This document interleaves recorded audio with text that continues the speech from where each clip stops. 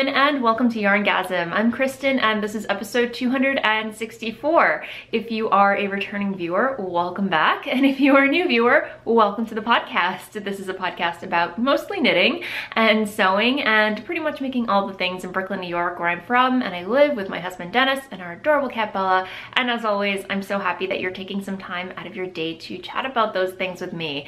And I am back for another episode. Why wouldn't I be? So anyway, it's always awkward starting off these episodes, but here I am nonetheless. It is a beautiful, not so cold day out in Brooklyn. Very, very happy about that. I have no real huge announcements this week other than Edinburgh Yarn Festival is coming up very quickly. 2 more weeks, you guys, and I will be off to Scotland again, and I cannot wait. But before I forget my little spiel at the beginning of every episode, you can follow me pretty much anywhere on social media as Voolenvine. I'm most active on Instagram and Ravelry, and the best place to reach me if should you need to get in touch is via email. You can reach me at contact@voolenvineyarns.com, and show notes for this episode and all other episodes can be found over on the blog at www.yarngasmpodcast.com and So now that we've got that out of the way, I think we can get into the meat of the episode, what I've been making this week. And I guess we should start with the elephant in the room. I finished my Zweig. My Zweig sweater is done. It's done, it's done, it's done. And you guys, I am so in love with it. It's everything and more than I expected it to be.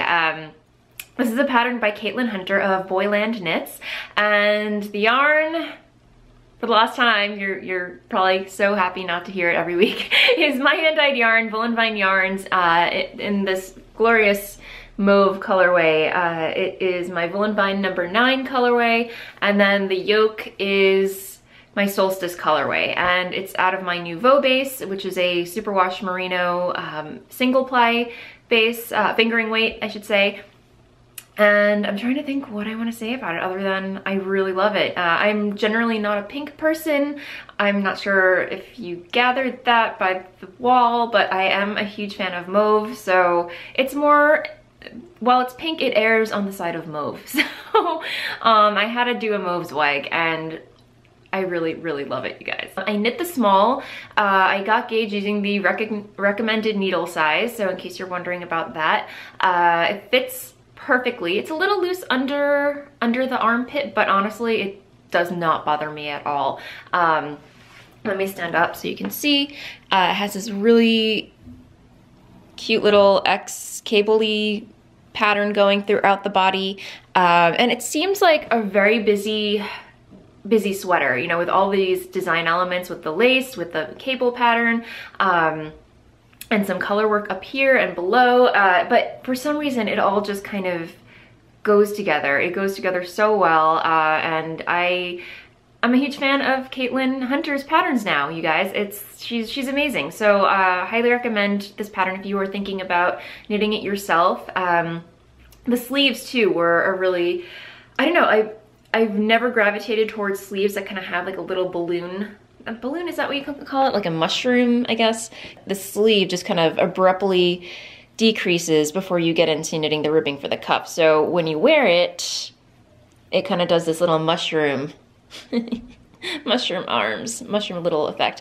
But the way I like to wear my sweaters is over my hand. So yeah, I mean, that's generally how I like to wear my sweaters, so it all works out. I've been wearing this pretty much every single day since I photographed it and got it up on Ravelry and in my projects, on my projects page. Finished, it's done. Some of you are asking me about the pilling when it comes to wearing sweaters knit out of a single ply yarn, and I have to say, for the most part, it's holding up really well. I don't see too much evidence of pilling so far. Yeah, and I could definitely see knitting another sweater out of single ply yarn. I have to say, single ply yarn is by far my favorite base to knit with. It's just so, I don't know, it's cozy and it has this really nice halo and it blocks out really well. I should also mention that I had been alternating skeins while knitting this, so as you should when you knit garments out of any hand-dyed yarn, it's always safe to alternate your skeins to minimize pooling or flashing, or if you have skeins from two separate dye lots, it blends the two together, so there's not like an abrupt, so it's not noticeable that you're knitting from two separate dye lots. And I learned that the hard way. If you've been with me for a while, you might remember the time I knit a Belmont cardigan out of some Plucky Knitter yarn. The yarn was beautiful, nothing wrong with the yarn whatsoever. Pattern was great. However, I didn't realize that I had purchased skeins from two separate dye lots. And you know, as I was knitting it, I realized after I switched skeins that, yeah, there was indeed an obvious line where I realized that the skeins were just from two different dye lots, and I was like, I'm fine with it, I can live with it. And then I got to Sleeve Island and I'm like, I can't live with it. So that unfortunately is getting the frog, but that's another story. Okay, moving along to works in progress. Living in a bag, which I'll talk more about in sewing, but this is a project bag that I whipped up. It is a drawstring bag, and I will talk more about that in the sewing segment. But living in said bag is my Threep Muir by Isolde Teague, and I have to admit, I did not put any, after I finished the sweater, I took a little bit of a break. I will be picking this up though this weekend and continuing knitting on it, but I am on Sleeve Island and some needles came out, but because it is Shetland wool, it does not, I don't have to worry about the stitches slipping down, so I'll take care of that later. But anyway, here's where I am. I made no real progress on it, still at the same point that I showed you last week. So, but yes, this is the Threep Muir by Isolde Teague. Hoping to have it done for EYF. I want this to be another Edinburgh Yarn Festival sweater that I wear to the festival. So hopefully this will be done by the next time I record. I don't know, hopefully. It's all stockinette at this point, so there's no excuse for it not to be done by the next time I record. Fingers crossed. We shall see.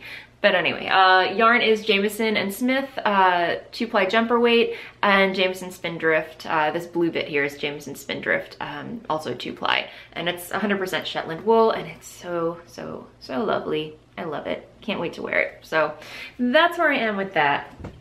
And then, you know how I said my sock mojo kind of went out the window? Well, last weekend we went, Dennis and I did a little road trip. We went to have dinner with my parents, so got in the car, realized I kind of needed something mindless to knit on the car ride so I can actually converse with Dennis and, you know, not have to focus too much on my knitting. So I cast on a sock. And here's where I am on it.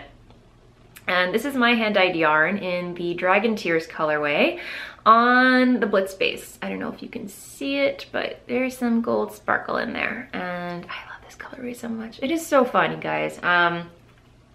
So yeah, it's a sock, nothing to write home about, not using any particular pattern. I'm just doing a 2x2 rib, plain sock, and then I'm gonna do a Fish Lips Kiss heel, which have been my go-to as of late. So go-to heel as of late. And I have my little Stunning String Studio Kitty Stitch marker progress keeper on there. So yeah, and I will say that I did try knitting the 9-inch circulars. I had these on 9-inch circulars in the car ride, and I was losing my mind. You guys, I had to switch back to Magic Loop. It was just too much for me. I'm not giving up on it. I just wasn't in the frame of mind to sit there in a car with little tiny needles, and it was kind of dark too, so if I dropped a stitch, I couldn't see it, and yeah, I just needed to be sane while knitting these. So anyway, that's where I am with that. And then I did cast on something else because I needed a new hat. So, and I was kind of on a Caitlin Hunter kick, and I had this yarn and it was speaking to me, and I was like, okay, that would be a perfect Cardamom Coffee Hat by Caitlin Hunter. And here's where I am on it. So I'll try and pop a photo of the actual hat pattern here, so you really can't tell what my progress looks like. So but here's where I am on it. And let me talk about the yarn a little bit. So this really beautiful color here is the Woolen Rabbit in her Chocolate Chambord colorway. And if you've been with me for a while, you might recall the time I cast on a Waiting for Rain shawl. That got the axe. I just wasn't feeling the pattern. It's a beautiful pattern. It just wasn't for me. And so it just got the frog. And only recently did I go through my bin of scraps and I found the Waiting for Rain shawl still in shawl form on the needles. Or no, I'm sorry, it was not on the needles. It was just, I had not frogged it. It was just there. So I took it and so I took the project out and I took it over to my ball winder and just ribbit, caked it back up. The yarn definitely had a lot of kinks in it, so I took it to, after I finished caking it up, I brought it downstairs to my re-skeiner, re-skeined it, soaked it, and let it dry, and then skeined it up again. So that was, I have to say, that was the first time I've ever done that. Ripped out a project and soaked the yarn. Yeah, and it works. It, you know, bounces back really nicely. It's a single ply yarn as well. But this color is just, I got 2 skeins of it because it was just such a beautiful color. So yeah, that's the story behind this yarn, just kind of a long story. But yeah, the contrasting color is Woolen Boon in her Truffle Shuffle colorway. And this I purchased at Do You Knit a while back, and it was I was knitting this as part of my Sunset Highway pullover, but sadly that one is gonna get the frog too. Another pattern by Caitlin Hunter. I'm not feeling it. It's not the pattern for me. It's a little too flower power. I don't know why. I hate saying flower power, but like the little scallops, I don't know if it's for me. It's not my style really. So I'm gonna call it and just say it's getting the axe. But the yarn is beautiful.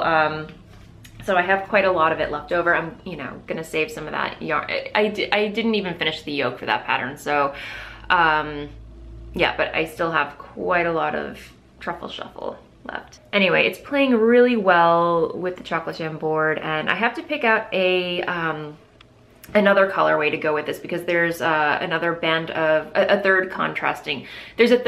second contrasting color with this pattern. So I haven't decided what colorway I'm going to use for that. That's still TBD, but so far this is kind of flying off the needles, you guys. Again, another great pattern because I've been wearing my Trekkie hat by Michelle Wong for ages. It feels like forever, but I think I finished it last year and I've been wearing it nonstop, and I really just kind of want like a nice hat pattern to switch on and off with because the Trekkie is the hat that I wear the most. Or the only hat that I have been wearing all winter, and yeah, I just want something to mix things up a bit. So yeah, this was a really nice cast on. I still have to finish my Boosta beanie. I don't know why I haven't finished that yet. It's ridiculous. It's a simple hat. I'm almost done with it. I really don't know why I'm not done with that. Yeah, I guess they're just certain patterns where you're, you know, some zoom, some are a little bit of a slog. Sometimes you just get over the colors as you're knitting them, and you're like, and it doesn't excite you as much, even though the finished object will. I really would like to know the psychology behind that because it fascinates me. New project, new cast on, and yeah. So I think that is it for finished objects and works in progress this week. So it's gonna be a short episode, I think. But yeah, I'm gonna move along to sewing because I do have some sewing to share with you. Okay, so you'll remember this from a few moments ago, but this is a drawstring bag that I sewed up for myself. I saw this fabric on fabric.com and I fell in love with the combination, and I was like, that would be such a cool project bag. So I made it sew, you guys. I made a project bag. This is a pattern that I drafted up. I will say that I made 2 project bags actually. This was my first incarnation of this was my first attempt at sewing a drawstring project bag, and I used a pattern from, what was it? It's a free tutorial online, but she shows you how to make a drawstring bag from start to finish. It's from incolororder.com. So it's a brilliant tutorial. It's all in pictures, and she shows you, you know, how to measure things out. So I made this, and however, it's perfect for like a sock project or small tiny hat project. However, I wanted something just a little bit bigger, so I took the template from this and then kind of played around with it and made some to my own dimensions, my own preferred dimensions, I guess. And I actually added some more contrast fabric for the bottom to match the top, and I ordered some I-cord. I guess you can call this, what is it? Piping cord. And I purchased this on Amazon, so it was super cheap and came the next day. And it's perfect for drawstring bags. So yeah, really fun to whip up and really quick too, especially because no zippers are involved. But here's the inside. So I used some sprinkled, it reminds me of like snow or a galaxy, I don't know, but it went really well with like the purple thing. So, and yeah, if you're wondering what these are, it's like a little witchy vibe to it. It's got palm reading. It shows like all the lines and what, the lines on your palm mean. You have like the heart line, the lifeline, the health line, and then, whatever, your zodiac sign you are. And yeah, so I thought it was really fun. And this one's super huge. I actually drafted another pattern to make one in a medium size, so I'm gonna try whipping one of those up this weekend. Some of you expressed interest in me selling project bags. I'm not saying no, only because I don't know, these are fun to make, and I definitely go through spurts where I really like making project bags. However, I feel like they take time to make. I will say it takes about 45 minutes to make one bag. So, as far as my shop is concerned, I need to focus on the yarn. But if the mood strikes, I might whip up a couple bags for the shop. I'm not saying no, but the mood has to strike, and if I do, it won't be a regular thing. So in case you're wondering, yeah, but them's the breaks. So another thing that I whipped up, Dennis, in the morning, when we wake up, our bedroom windows face where the sun rises. So in the morning, now that, daylight savings is rolling around, we are getting a lot more sun a lot earlier in the morning. So even though we have blackout windows, the sun finds ways to get blackout curtains. The sun has ways of getting past that. I don't know. It finds a way to like leak in and then wakes us up super early. So for me, it doesn't bother me. I love waking up early, but Dennis likes to sleep in. So he's been using this pink eye mask that I got in a kit or something. I don't know. But anyway, I thought I would kind of bro it up a little bit for him, so to speak. I found a free pattern online. I believe it's from, I'll post a link to it. I think Craftsy. I think it's a pattern from Craftsy, but they give you a free template and you can make your own sleep mask. And I made some for him, and who wouldn't like shark fabric? Anyway, I actually made a project bag for a friend out of this because, I know she likes sharks. So anyway, I had some scrap fabric left over from that, made an eye mask for him. It has contrasting red fabric in the back, and I did use kind of like loftier interfacing in between. And these are so quick to whip up, you guys. I just used some elastic that I got around the corner from the 99-cent store. You cannot go wrong, and they make great gifts. So I swear, I sewed this up in 5 minutes. Super easy. So quick that I made one for myself. So, but yeah, anyway, super quick, super fun, easy to make. They make great gifts, and I'm definitely going to be making more of these for presents.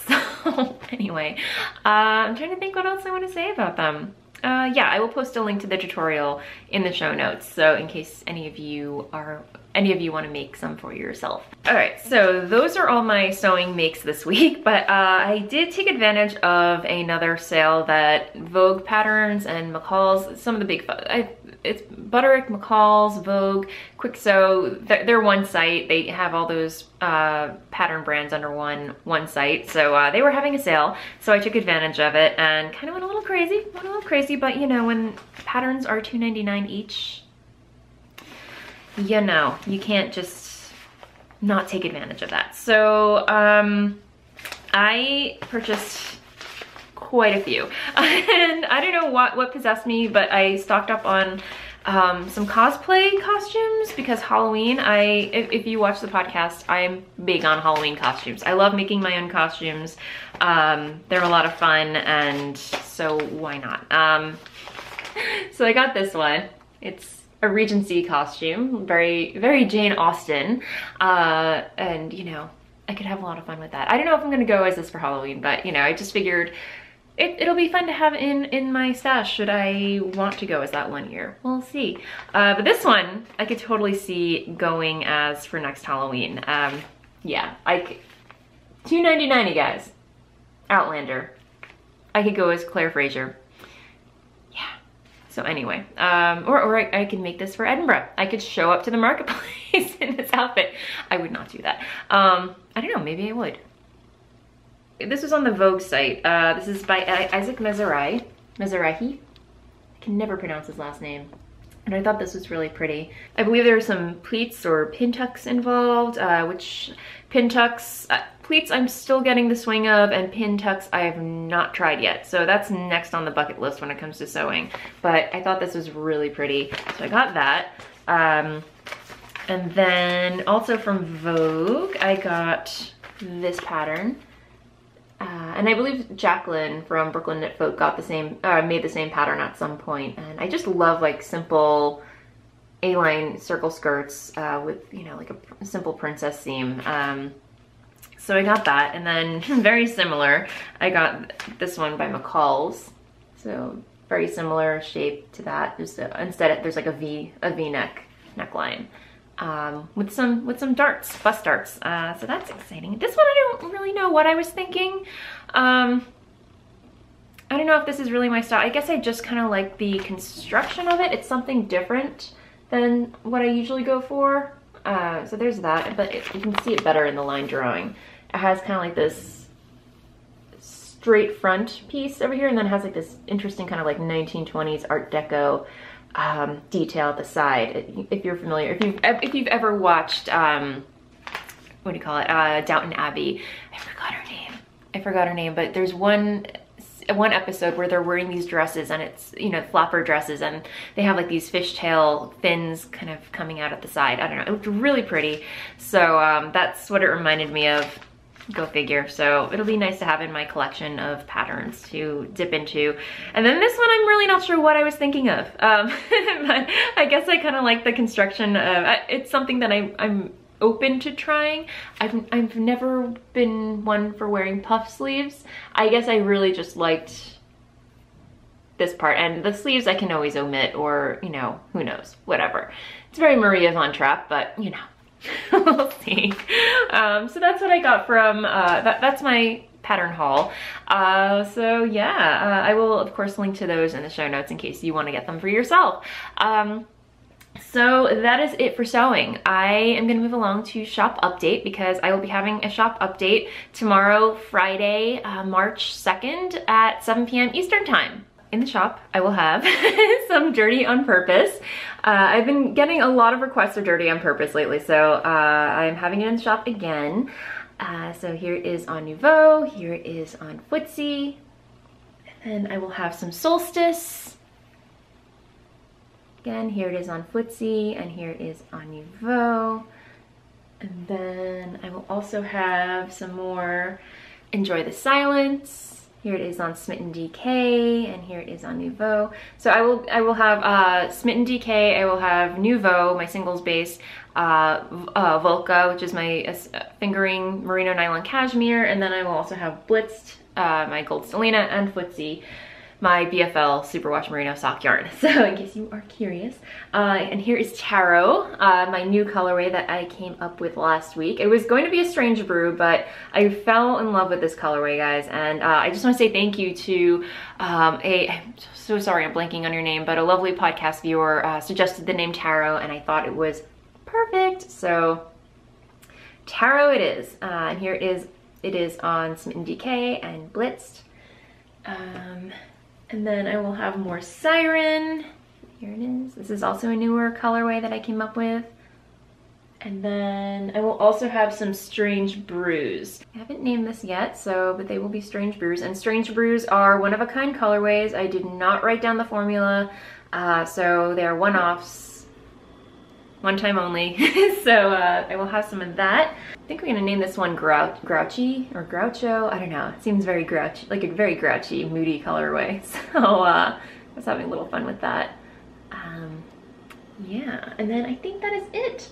Yeah, and I'm gonna be dyeing up some more, obviously I'm gonna be dyeing up some more colors today and tomorrow. So I am definitely going to have some more dragon tears, so keep your eye out for that. And I'm not sure what else I'm gonna have in the shop. Maybe I'll do some more strange brews, we'll see. But yeah, if you wanna find out, as always, what colorways are going to be in the shop, if you don't tune into the podcast every week, or follow my Instagram feed, you can always sign up for the newsletter by going to my website, voolenvineyarns.com, scrolling all the way down to the bottom and signing up. And every week before an update, usually like the day before the update, I send out a newsletter letting you guys know what colors are going to be in the update and what bases and other important tidbits of information. And speaking of other tidbits of information, my Something Wicked mitts, a fingerless mitten pattern that I designed, is going to be released very soon. I'm aiming for next week, so keep an eye out on my Instagram feed and Ravelry, and I will let you guys know as soon as it's published. But it's currently being tech edited, and the final touches are being put on the pattern, but my test knitters love the pattern, so thank you so much to all my wonderful test knitters for taking these for a test drive. I got such great feedback, and they really enjoy the pattern, and guys, I love these. I've been wearing these like every single day. The pattern is called Something Wicked. They're fingerless mitts, and they have some it has a really intricate cable motif that, yeah, I love it. So, and the yarn is my hand-dyed yarn, Smitten DK in the Grim colorway. And I've actually got to dye up some more of this colorway soon. But yeah, I love these. They keep me nice and warm and my fingers free, so I can doodle around on my my cell phone sometimes. So anyway, so yeah, hopefully these will be published by next week. I know I was kind of aiming for before March, but February was a short month, so it totally flew by. And I wanted to make sure all the kinks were ironed out with the pattern, so yay. So anyway, that is it for now. I am going to move on to Blather, where I chat about what's been going on in my life, should you care to stick around. If not, I will see you next week. Happy knitting. Thank you so much for tuning in, and let's get babbling. Okay, so what's been going on in my life? Honestly, nothing much to write home about. It's been pretty quiet on the Western Front. I guess I'll talk about what podcasts I've been listening to, other than, well, as far as knitting podcasts go. If you've been following the podcast, you might know that I have been trying to learn how to speak German, and a lovely podcast viewer reached out to me, left a comment in the last episode, I believe. I think her podcast is called Cat and White, and it's completely in German. It's spoken in German, and she suggested, if I'm still trying to learn German, to check out her podcast because, it's entirely spoken in German. And I, sure enough, twist my arm. I was like, okay, yeah, because funny enough, the other day, my Rosetta Stone account auto-renewed and charged me like a lot of money to like reach, and I was like, okay, no. I initially signed up and had gotten a sale on a really great discount on when I initially signed up for it. Stuck with it for about, I don't know, like 4 months, and then I'm still wearing my mittens. I just gave up on it. It just didn't really work into my schedule, and I wasn't putting enough time into it. So I contacted them, and thankfully they gave me a refund. But yeah, it wasn't a system that was working for me. So anyway, I prefer actually immersing myself in German spoken podcasts and audiobooks and everything, so I find I pick up a lot more on that. And her podcast is really, really good, you guys. And even if you don't speak German, it's like it's so well produced. She's so wonderful to watch. I have to catch up on some of her other episodes, but I'm sorry, I'm totally blanking on your name. I will put all the information in the down bar, but she works on the most beautiful projects. And I'm assuming she said some really nice things about me because she mentioned the box of socks. But, you know, thank you so much. But yeah, her projects are really beautiful, and I've been having so much fun when I did watch her podcast. It was really fun just to hang out with her for an hour, and she's very relaxing, and I was picking up on certain, you know, there's certain words I understand, so I think that method works for me, where I'm just like sitting there hanging out, listening to things that I actually talk about, you know, and that's a really great way to pick up the language. So definitely check out her podcast. And again, links below. And what else have I been listening to? Emily of Slow Fashion Rebel, who works for me once a week, she suggested, what is it? Love to Sew, which is an audio podcast, and it was also new to me. So you know, she was hanging out and like listening to it while I was working, and you know, I was going in and out of the back room, and I was catching bits of the podcast. I'm like, oh, I want to listen to that. So I popped in my headphones and listened to it while I worked. And it's a really good podcast, you guys, especially if you love sewing. It's called Love to Sew. But they interviewed, what's her name? Roxanne, I believe her name, or Rochelle. I think it's Rochelle from Home Row Fiber Co. And oh my gosh, you guys, what an awesome interview.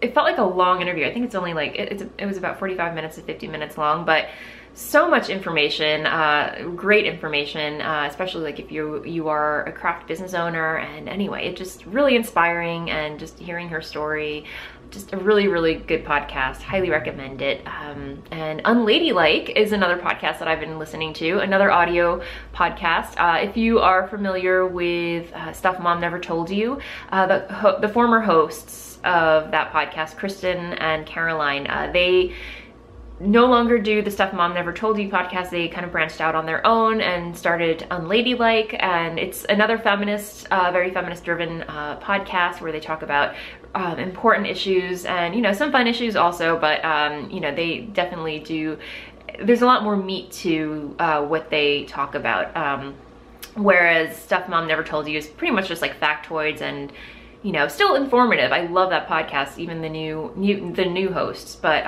you know, it's definitely kind of like